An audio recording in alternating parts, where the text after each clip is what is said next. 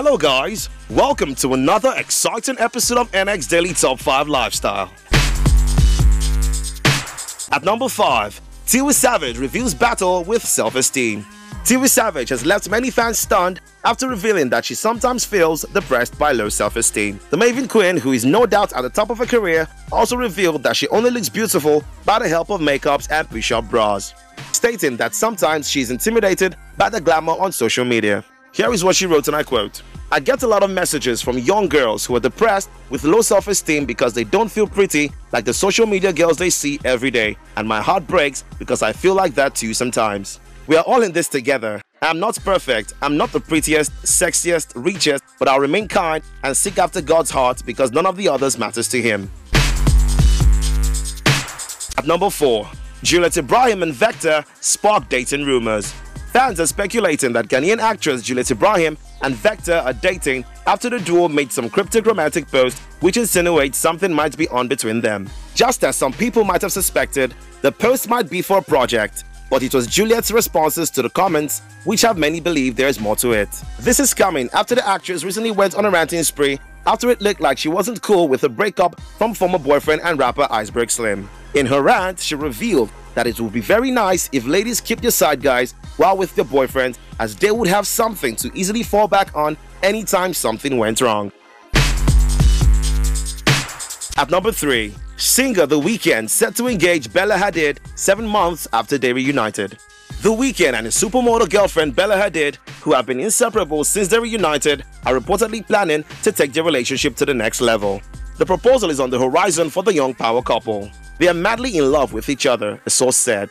The lovebirds currently live together in The Weeknd's rented $60,000 a month penthouse in Manhattan's Tribeca area in New York City. He asked her to move in and she of course agreed, as she felt that was the next best step in their relationship, said by a source.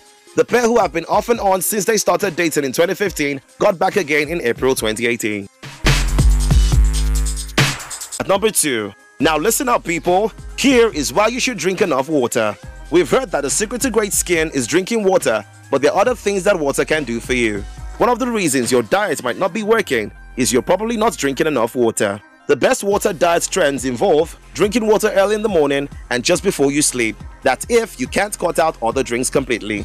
Drinking water not only helps you with fatigue, but it also acts as a mood boost.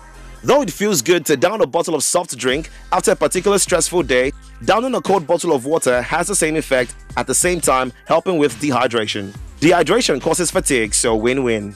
Water gets rid of more toxins than any supplement can. Take out all the sugary drinks off your diet and watch the toxins and fat be flushed out your body. So start drinking water now. At number 1, Don't Cry For Me, Shed Tears For Yourself, TOSYN BUCKNOR, a poem predicting her death. A poem written by late radio broadcaster TOSYN BUCKNOR, which predicted her death, has surfaced online.